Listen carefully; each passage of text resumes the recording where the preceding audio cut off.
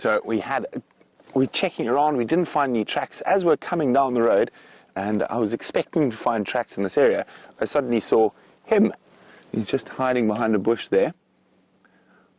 There you go, one of the Birmingham boys.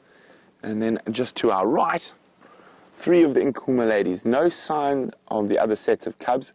So you probably find those 2 females are with their cubs, wherever they might be.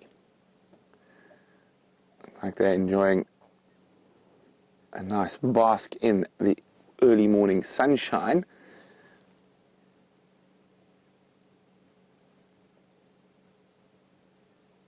And it doesn't look like they were successful in hunting last night.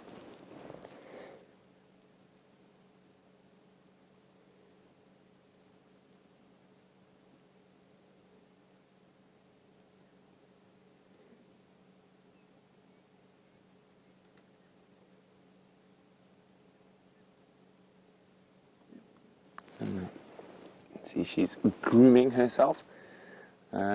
Difficult to see which lioness is. The only one I know for sure, when she's flopped her head down now, is that one there. That's Amber Eyes.